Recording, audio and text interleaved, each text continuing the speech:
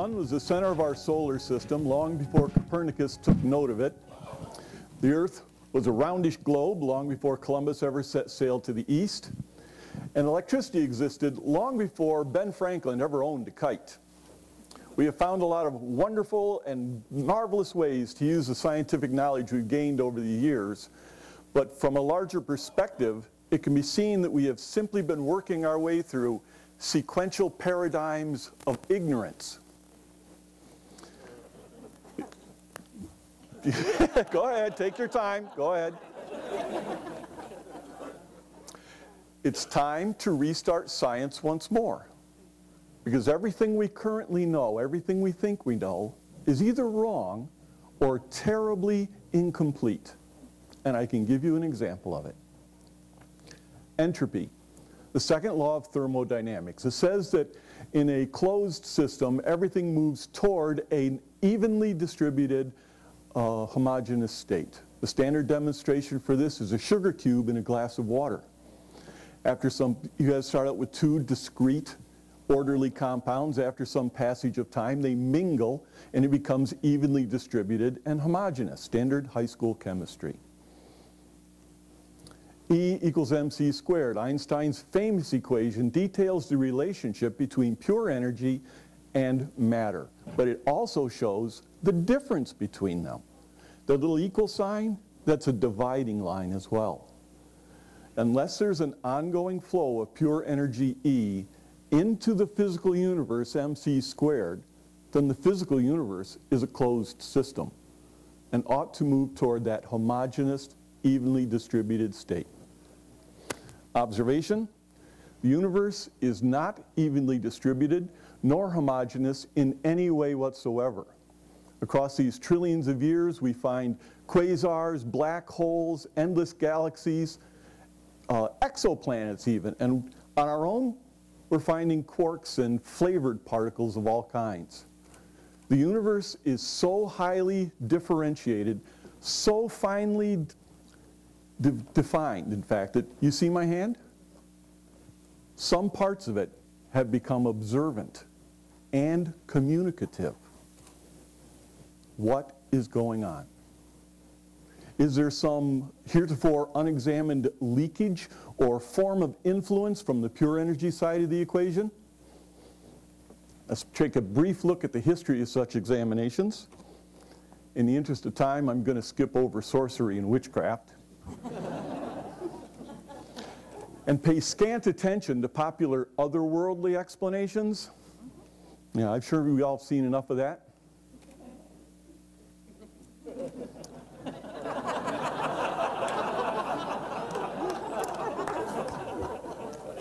If the phrase, "it can't have come from the human brain," is your major metric, you might as well include cheese whiz in your studies.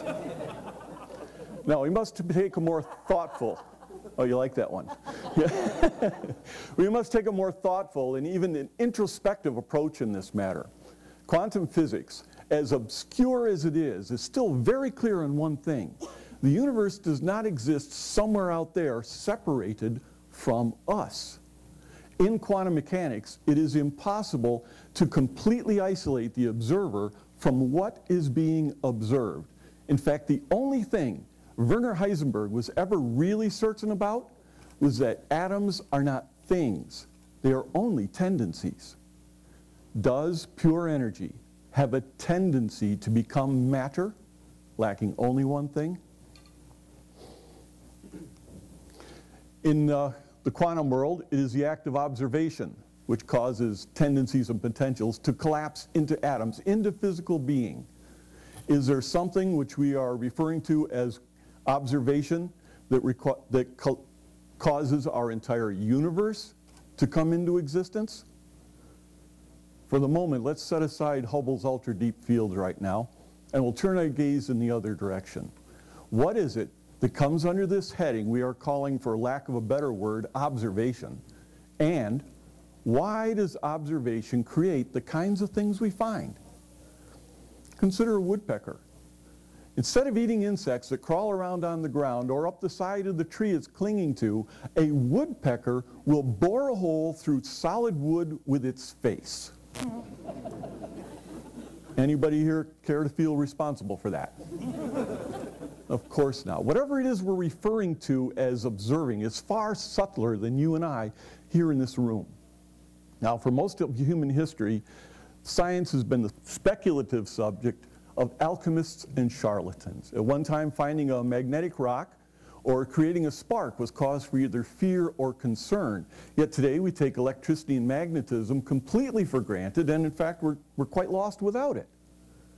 To make the analogy, right now we are in the alchemist and charlatan stage of identifying that which observes.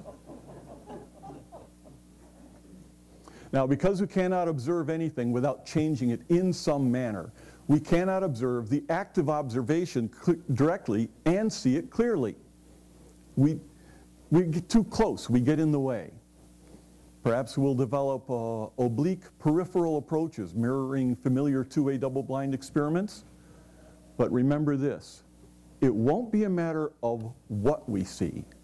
It will be how we see that will matter. With that in mind, we are faced with a choice. A choice requiring not only great imagination, but great courage as well, because the meta-analysis of this is not going to be comfortable for everyone. Are we going to sit here happily, contentedly in our current and quickly aging paradigm of ignorance? Or will we have the courage to look forward, dig in, and find what the future holds for us? It is my hope that we have that courage to dig in and connect our imaginations with our data. Because they tell you this, when the elusive theory of everything is finally found, it will be intrinsically entwined with that which observes. At the moment, the greatest obstacle to further research in this field of study are clandestine, quasi-governmental agencies, which conspire to block every avenue of inquiry available, and they have frozen my bank accounts. You can help. Send your generous donations to this. No.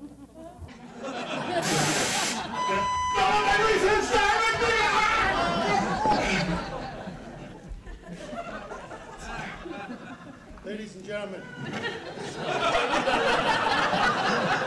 focus right here. Everything, all your answers will be answered.